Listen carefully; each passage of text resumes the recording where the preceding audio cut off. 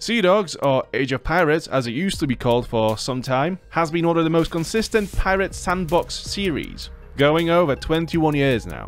Across the sea in Russia, a bunch of bear wrestles have started a gaming development studio called Akella. They then proceeded to make and publish a few game franchises such as Disciples and, more importantly for this video, Sea Dogs. Considering that Akella has worked with people like Ubisoft and Bethesda back in the day to publish some of the titles across the globe, it's pretty interesting how the franchise hasn't really seen that much significant success.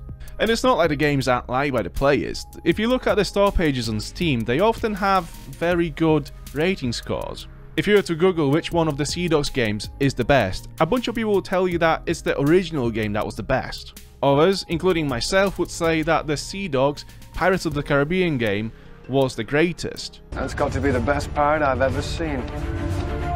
So it would seem. And yes, it was licensed by Disney to be a spin-off from the films, which, as a tie-in, was very flimsy.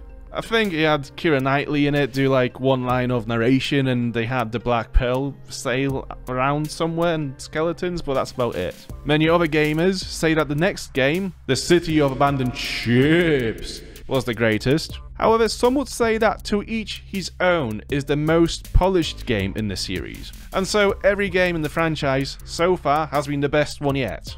Luckily, for my sanity, I'm not here to tell you which one is the best game in the franchise.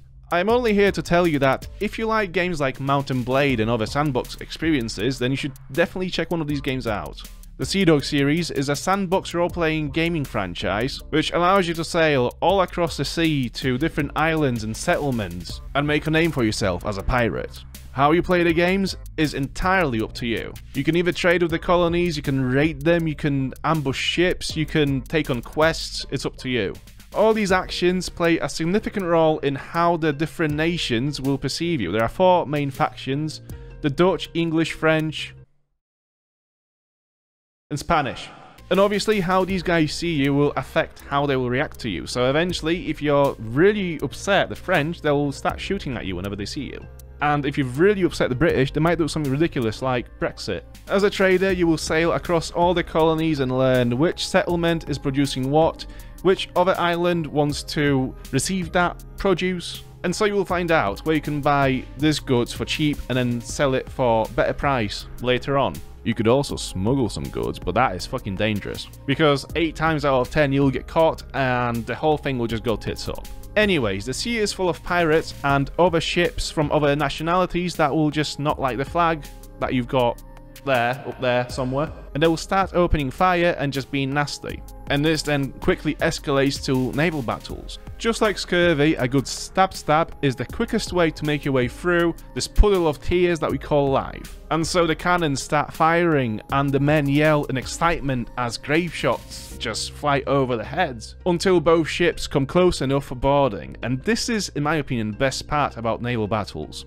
And in effect, it is factually the best part about the naval battles. You and your men board the ship and fight your way through up to the captain's cabin where you have the final duel. And should you be victorious in this, you can then keep that ship, its crew, its cargo, its everything, and then sell it at the nearest port for profit. Or you can just sink the fucking thing if you don't like free money. I don't care. It's up to you. Well, let's suppose you just want to be a pirate. Ambush ships, raid the forts, don't really get along with any other factions, and still be pursued by other pirates across the seas because, you know, hard mode, I guess. In that case, you can skip all the trading shit entirely, but only after you've gathered enough money to actually buy a vessel good enough for combat. And if both of these activities will start to bore you, you can just venture out to the jungles and caves and find lost treasures, or even talk to the locals for any quests and jobs. However, once you do this, this is where the game kind of falls apart, because sadly the series suffers from many of the tried trends in the sandbox genre, such as not giving you any direction on what to do, and relying on FedEx quests to fill the void.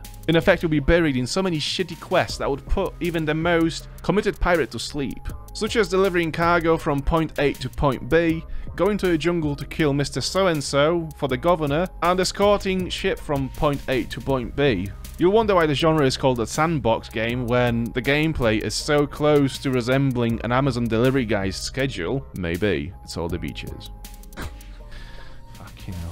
All these jobs are timed, and so you'll find yourself rushing from one island to another all the time. To make matters worse, you don't actually start the game with any maps, so you'll often have to go to online forums to see if there are any tips on where you have to go or find a PDF of a map that shows where the locations are in the game. Many quests that take place on land require you to be in a place somewhere at a certain time, so you can either skip the time by going to a tavern and going to sleep, but that only allows you to either wake up at 6 in the morning, or I think it's 6 in the morning, or midnight. But say if you're required to be in a place at 7 PM, then waking up at 6 is not good, and neither is waking up at midnight. So alternatively, you can go back to your ship and then go into the world viewed mode, which kind of speeds up the time a bit more, or you can just stand in one place for a few minutes and use the in-game command to hurry the pace of the time up to like 6 times, but that takes a few minutes in real life for the right time to arrive. And to add to the vast array of bugs and fuck-ups in the game design, there are a few locations in those games that have 2 different names. So for example, somebody will tell you, go to place so-and-so, but then when you reach the island, it turns out that the place is called something completely different, so you don't know what the fuck is going on. I imagine this must be what it feels like to be a taxi driver delivering a 40-something-year-old in high heels after Prosecco Con. So where do you want to go, love? Yeah. Okay. Anyways, regardless of these negatives, if any of the points mentioned above sound appealing to you, you should definitely check out one of the games. All of the titles still have committed modding communities that are trying to iron out any of the glitches and bugs and add more content. If you can get your hands on a physical copy of the Pirates of the Caribbean game and are willing to find a way to run it on modern systems, then go for that and have fun. I'm guessing due to licensing reasons you can't get it on Steam or anything like that, so it has to be a physical copy. But if you just want to get into it straight away, To Each His Own is probably the best bet, as it actually has a story that adds context to all the grindy stuff.